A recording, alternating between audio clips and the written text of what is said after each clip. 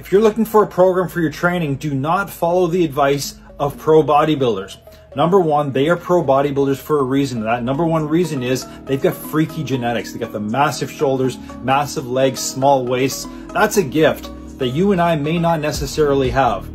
And that's why they're at the pinnacle of their sport.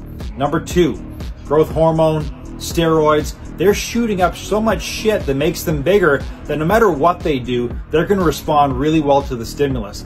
Take a look at some of the guys who are now retired, maybe a year ago, maybe 2 years ago, maybe 5 years ago. They are shells of their former self. So that should give you a clue that it's not necessarily the program, but it's the drugs they pumped into their bodies.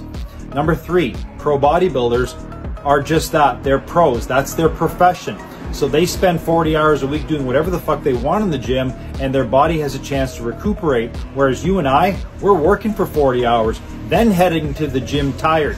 So the worst thing you could do is follow the advice or the program of a pro bodybuilder, because it's not going to get you very far. Promise you that.